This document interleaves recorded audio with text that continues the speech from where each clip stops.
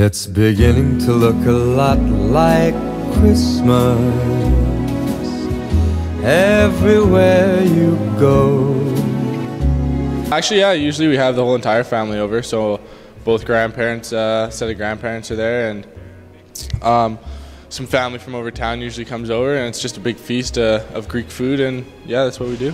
We actually do a Christmas soccer game down on the soccer field down by our house, which is pretty fun. We get lots of our friends to come out and we play. And then we normally go, another friend of ours has like this skate kind of thing, so we go skate around up at Hollyburn Country Club, and then we go back to my grandma's house for dinner that evening. We always have our both set of grandparents and our cousins come to our house, and we just have a big turkey feast. And my brother has a little girl now, so it's a little hectic now with her, but it's fun. Probably goalie pads when I was probably grade 3 or something like that. I'd have to say my Hot Wheel set when I was much younger. that was a lot of fun to play with. I think I got an iPod one year, which is pretty cool. Growing up, you always want to have your own kind of device, especially when you're growing up without electronics. So I think that might be it.